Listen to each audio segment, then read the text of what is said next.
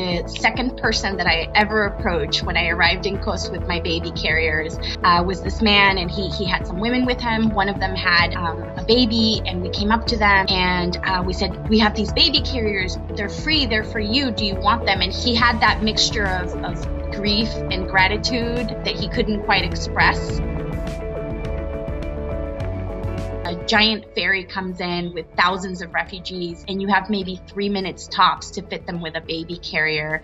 And you have to do it with sign language primarily, because the language is a barrier, and you have to make them understand that it's free. I don't think people realize what an impact a baby carrier makes. Knowing that they have these baby carriers that allows them to safely transport their kids is vital, because it prevents them from taking unnecessary risks. They realize that people out there care, and that they thought about their comfort and the safety of their children. And maybe the baby carrier won't end the refugee crisis, but for them, it's something that's gonna make their lives so much better.